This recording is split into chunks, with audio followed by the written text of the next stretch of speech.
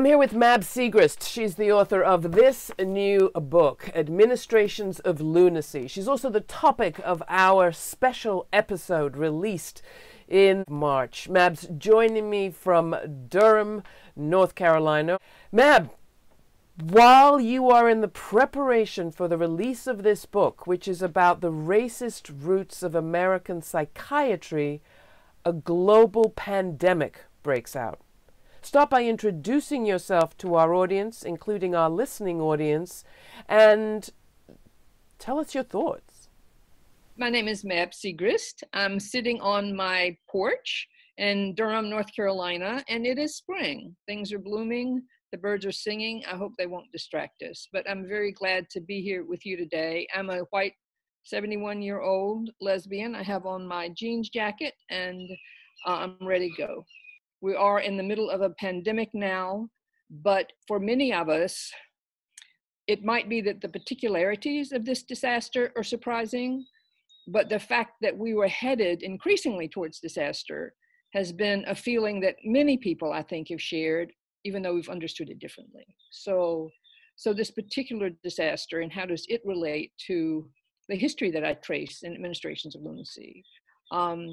One, we're in an administration of lunacy now. For me, to study a state hospital with a 170-year trajectory, as Georgia's did in the little town of Milledgeville, was to study the history of slavery and the legacies, its afterlives. But it was also to study the best practices, the resistances, the counter tendencies that come into today too. So I ended the book with a discussion of the afterlives of slavery and what I called our ecologies of sanity. The need to eliminate afterlives of slavery and elevate ecologies of sanity is more pressing than it ever has been in my lifetime anyway. So I think that there's a contribution more broadly that the book brings in terms of some of its themes. You say we are living in an administration of lunacy right now. Reiterate that. I like the irony in that title, because administration of lunacy could mean the administrators are the lunatics as much as anybody that they would be administering. There's really kind of ironic slippage there. And the point that I make in the book over and over by putting this particular hospital into the wild and turbulent history of Georgia, the South, and really the Americas for 200 years, is that the bedlam, which is what's associated with the lunatic asylum, is really in the culture too. It's lawlessness and chaos and all of these different turbulent factors. And then some people get put in an asylum. Well, we've got a lot of chaos today, and I would say some lawlessness and just a lot of stuff happening on the outside that makes us feel like maybe this is an administration of lunacy. Maybe they're not administering sanity, they're administering something else. And how do we as citizens, as people on the ground, as people in families and communities, how do we start steering this? And how do we keep ourselves healthy, our communities healthy? How do we hold our officials to accountability when we feel like they're administering the wrong kind of thing? Like how do we do all that? Mm-hmm. I do think that there's evidence and heartening examples from the research that I did. I want to get to some of those examples in just a minute, but to put a little bit more of a pin on it, I've been thinking a lot about your book, and one of the big lessons I took away from our experience together was that when you allow a society that embraces lynching to decide who is sane and who is not, you're really rooting your public health systems in racism, also sexism, and denial. And that problem with our core health system seems all too evident today. Yes, I think that's fairly accurate. The Georgia Lunatic, Epileptic, and Idiot Asylum, all of those words hard to say and hard to hear, so I'm just going to say the asylum here on out. But the Georgia Asylum was founded in 1842, closed down in 2010.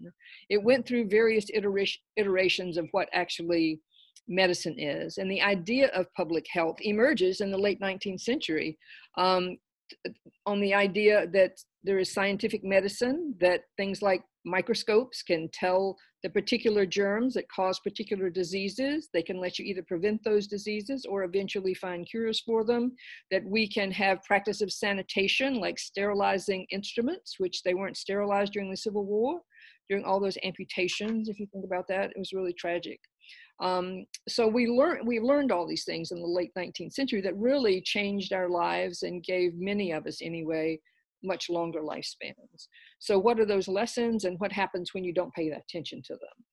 One of the things I saw most vehemently at the Georgia Asylum is the people who were in charge of the asylum and those asylums across the South and Southern medicine, really, which was elite white men, were trying to take back control of the South from emancipated slaves and from the abolition movement.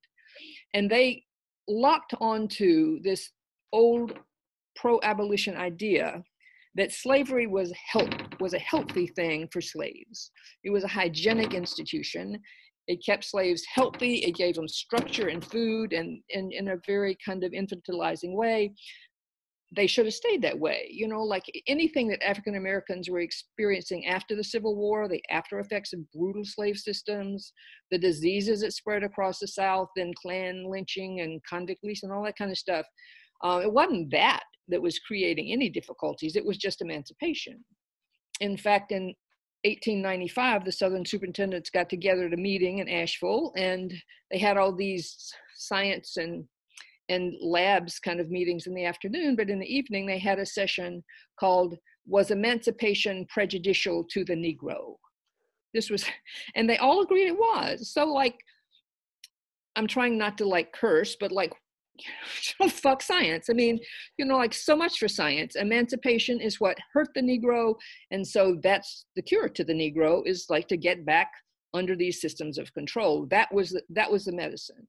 So this, you're underscoring that this is the crucible or some of the birthplace of our public health system and our response to crisis? Is like opposition to it. Our public health system is a hero in my book. It is heroic. It puts us in community. It makes us accountable to environments. It makes our public officials accountable to those environments too. It shows us we can clean up environments and be healthier. It shows that germs have no color line, as the Black people in Atlanta tried to persuade the deluded white people who thought that transmission was only from Black people to white people, when they were a lot of the ones with the germs. Like, germs have no color line. All of that is public health. It emerged in the late 19th, early 20th century. It is heroic. It is a heroic force in my book. But then you have these counter ideas that try to shoot it down, that try to displace it. And this idea that emancipation was prejudicial to the Negro is the anti-idea to public health. It's the antithesis. So if you believe that, then you're going to track people onto sterilization and eugenics, which these guys do, as the whole country does, the whole world does. But if you do that, and that's what you're thinking, it's heredity, it's only heredity that's landing all these people in the asylum. At the same time, you're reporting high rates of TB contracted in the asylum because the circumstances are very crowded, especially for Black people, and folks are coughing on each other. And so that is, that is a disease vector. And the public health response to that is what we know now is called social distancing. But if you have people crowded in these asylums and you're crowding all the Black people in one place, but the white people aren't too good either, or you've got people in Rikers now, or all these prisons crowded in together, the public health solution is to give more space. We're learning that, like social distance, spaciousness. These guys don't do that. Also, people in those asylums were getting sick from pellagra. And it turned out pellagra was a nutritional deficiency. Comes from the lack of vitamin B. They didn't know that then, but they brought in Milledgeville in Georgia, had one of the best experiments from the US Public Health Service. A doctor named Joseph Goldberger came down from New York. He was an Austrian immigrant and a Jew. So he had a different outlook when he looked around the Georgia asylum, and he figured that it had to do with nutrition. And the doctors told him, oh no, like we all eat the same thing. But he just went to the cafeteria and he paid attention, like empiricism. You look at reality. If you're so blinded by racism or sexism, you don't see reality and you come up with these bullshit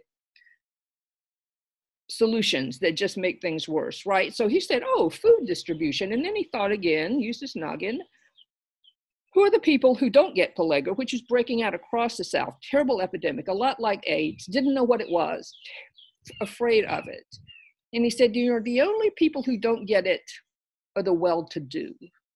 So he concluded, let's do a little experiment at Milledgeville, and let's feed a couple of wards the diet of the well-to-do. So he gets a Black woman's ward and a white woman's ward. He does not just go to white people.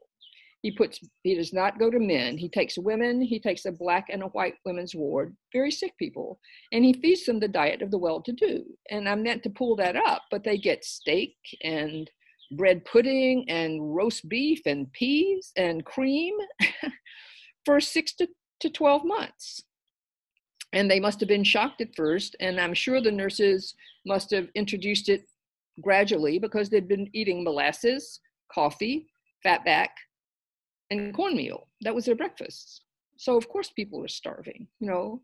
So they showed that you can keep people from getting pellagra, even the sickest people, by giving them the diet of the well-to-do. And you do this another couple of years. He went to also not such good methodology, but he went to a white men's prison in Mississippi and got 12 of those guys to promise on like if they started eating a pellagra diet, they would get out. You know, after a year, they would be released. They would get pardoned. So they said, yeah. And then they started starving and getting sick, and they really freaked out, and they just tried to call the whole thing off. But he did show in that process then that you can both cure pellagra and prevent it, and you can cause it by changes in diet. And what was the reaction to that research? Well, different people, different ways. Southern politicians many of them thought he was making the South look bad, which if the shoe fits, wear it. So, but many of them started to apply those ideas. However, it meant you had to feed people better. And that was a political question. And in these asylums, the very patients were growing this whole kind of plantation farm, where every year in their asylum, they recorded how many tons of cabbage and gallons of milk and pounds of lard and just all of this food they were producing. And yet people eating fatback and coffee. So food is going somewhere, not them. So, I mean, again. And let me just summarize this. So at the same time, the people had these very racist ideas that were not empirical, that things were like insanity and disease was being caused in Black people because they should have been slaves. They were ignoring the very epidemiological conditions within their own asylums that they were actually responsible for that were making people massively sick. That's what happens when you have the bad idea. You fixate on it and you don't really see reality, because reality will come get us. Reality will come get us. And racism, sexism, homophobia, they really get in the way. The parallels to this moment are pretty clear. I hear bells ringing in my mind around the conflict between science and science denial, between best practices of public health that are known, understood, and empirically based, and political concern for appearances and attention, concern about resources, and we might have to share stuff and do things differently. You might not need to restate any of that for people to get it. But what is your message for today? And what do you think we need to be doing in this moment? My message for today is we have a lot of the tools at our disposal. Many of them have been misrepresented and misunderstood till it's gotten to a point of crisis. In my book, I called it Ecologies of Sanity, like how do we keep each other sane? How do we keep ourselves sane? And how do we keep each other healthy? And we know that. And, so we know social distancing now. We know wash our hands, which is pretty basic and goes back to childhood. We know, share stuff. We know don't hoard, but let's stay away from each other. We know those kind of things because of all of these decades, really, of public health. And now we have to figure out how to organize politically in an environment of quarantine. And people are really turning to the internet in very inventive ways. We've got the whole electoral system, which seems so bizarre and berserk anyway, but at least we've got that to use. And we know that we want to flatten, we know we need to flatten the virus as it goes through. I mean, we know all these things, but we also need to figure out, and have always had to figure out, how to keep ourselves sane, how to keep ourselves healthy, how to keep in community. I mean, all of those things help our immune systems. They all help our health, and our psychic well-being and our physical well-being are just not this. They're always the same thing. Yeah. So how do we, in a period of state lockdown, when the state's struggling in its various manifestations, to figure out how to get us the things we need, like masks and ventilators? I mean, this is not rocket science. It's distribution, so how do we redistribute ourselves? How do we insist that they do better? They cannot have these lethal practices. And if they do have these lethal practices, they have to be held accountable for it at the ballot box, which they cannot try to steal from us again, because they're doing all this at the same time for 200, 300 years, like all of those things. But I think the new thing too is how digitalized we are, how the economy is structured. And all of a sudden, I think many of us are noticing, like, all of a sudden capital is stopping. All of a sudden, things are closing. All of a sudden, oh, maybe people do need health insurance. All of a sudden, people need more unemployment. I mean, some of these ideas that have been lying around since the Great Depression, which this could also be, are also relevant too. So but the environment, it seems to me, is the new thing. And this idea of quarantine that has such a power when the person at the top is administering his own lunacy. Yeah. So, how do we do all that, The other thing that I'm reminded of, Mab, is a tour that we made long ago, before this trip, before this book, before you ever went to Milledgeville, of the South after a hurricane. And we were looking at the negative legacy of plantation economics, the global supply chain, mass production at the cost of small production and family farms, migrant work, the attacks on family farmers, the devastating impact of these factory farms, pig farms and others. That's going back to the 1990s, but I'm thinking of it now because the other thing we're looking at in this moment is the downside of our monopoly capital economy. But we're not prepared to create a new one today. How do you see us emerging from this differently? How do you, if this is a collapse for capitalism, or a certain kind of crisis for capitalism, what comes next? Well, lots of different questions in there. Let me just briefly go back to Hurricane Floyd, which I was happy to travel with you and see all of that. We have lots of different experiences to draw on here. But what struck me is I went into all of these communities in Eastern North Carolina, which are the Black Belt, which means black soil, which meant black people worked as slaves. And they are the most repressive parts of North Carolina. They have the most social control and legislative control. But what I saw is in every register, transportation, health, housing, jobs, all of these things, those communities, those poor black communities, were already at disaster proportions. The disaster was racism. Yeah. The disaster was systemic racism. And then you put in a hurricane on top of that, and it just expands that exponentially. And the people hurt the most are already the people hurt the most. It just gets worse. So I think, like how healthcare gets apportioned here. Does it get to Eastern North Carolina? What happens to people when there's not ventilators? Who gets the ventilators? Who gets the test? I mean, we're already seeing, if you're a politician, if you're a sports person, you get tested and and so Tom Hanks and, like Ted Cruz is and, all these folks. And I mean, Trump was exposed. But anyway, all those folks will get good health care. So what happens to the rest of us? And we really have to insist again that we have to arrange the economy differently. They're about to put huge amounts of money on the table, including direct payments to us, and institute, because of the Democratic Congress, House of Representatives, institute some of these New Deal type programs. But the whole thing does seem to be like teetering. And I am not an anarchist. I've never... because I do think, and maybe I've misunderstood it, but whatever anarchy is, in the wrong way when it comes to you, then things collapse. You have to rebuild. And there's going to be a lot of rebuilding that's needed, and a lot of very bad ideas that have been exposed, and a lot of maldistribution that is just criminal, So there is that, we'll come through it, and we'll come through it in a different world. Will Amazon rule the world? Will Amazon be in charge of our distribution?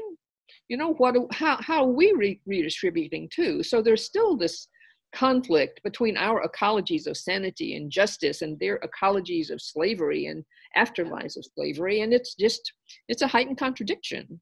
Hegel called it a struggle to the death, but there's a huge struggle that's going on here, has been going on, and has just been elevated because of the disaster of this virus on top of healthcare systems that people are having to live through. And some of us won't, but nobody lives forever. But some of us won't. And in Durham, that hasn't really hit yet. In other places, it really has. I'm very call out to all my friends in New York, because I know it's, y'all are on the front lines there. So, but anyway. We're many of us in the front lines in cities. That does leave us with some time on our hands. Your book is an incredible read. It's, in case you didn't figure it out yet, it is entirely relevant to this moment. It's just out, not even quite out. It'll be out at the very beginning of April from the New Press. If you haven't watched our special with Mab, I get to travel all over Georgia and Alabama. We sit down with Brian Stevenson from the Equal Justice Initiative in Montgomery. We witnessed the unveiling of a monument to lynching victims of the 1950s and later. We talk about history, we talk about justice, and suddenly it all seems so incredibly relevant to this crisis that we're in, a different sort of administration of lunacy, but one from which we absolutely have to emerge different. We can't repeat this history. We have to do it better. Mab, you're helping. Thank you so much. Yeah. And I hope everybody checks out the book and the video. I'm going to have a chance to finally... Hey, I'm just sitting here. I've also got mabsegrest.com. Hey, I like to chat with my readers. All right, anytime. Look forward to it. Mab, thank you so much.